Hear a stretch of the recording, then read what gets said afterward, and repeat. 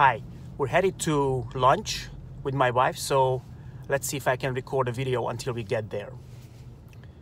We talked about giving and getting negative feedback, and I think that the reason why we don't want to get or give negative feedback is that we want to avoid discomfort. And I think we can get away with that. We can get away with just, letting the situation go.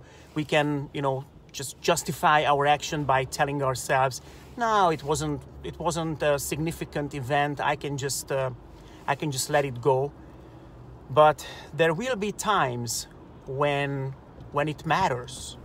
There will be times when we have to stand up for ourselves. We have to defend our point of view. We have to persist in the face of setbacks. And avoiding discomfort actually makes us weak in the face of those challenges. We have to practice, because if we don't practice in small situations, we won't be able to do the difficult things. It's like in sports, it's like a muscle. If you don't use a muscle, it will get weak in time.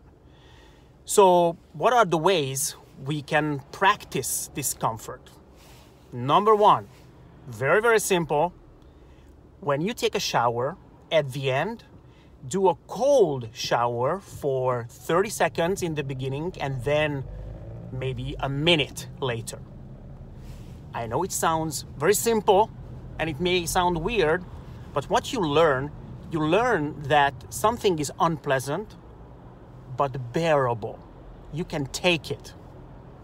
Number two, you can start a sport. For example, when I started boxing, I remember how unpleasant it was to get the first hit. I had never been hit in my life before, at least not, intentionally. So I remember the feeling of, oh, that hurt, that's not good.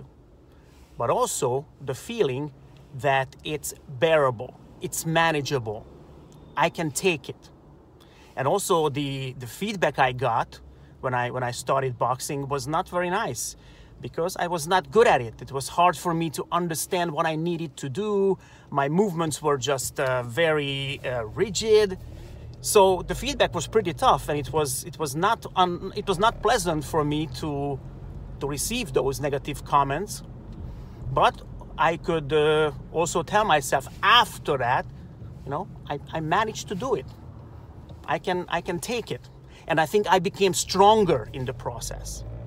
And finally, everyday life is full of situations where you can practice enduring discomfort.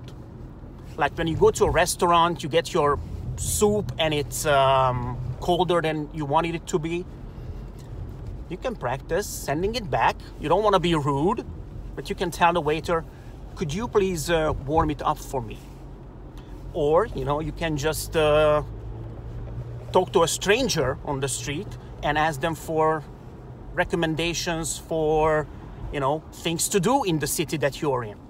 Again, this will sound strange. You will feel strange. But the important thing is not to hurt anybody in the process. And I think you can get stronger with that. You can be braver. And I'd like to close with the saying of Brené Brown, a researcher of shame and vulnerability, who said, at the end of each day, ask yourself, did I choose courage over comfort when I had the opportunity? So go out, do something which is unpleasant, and let me know how it went.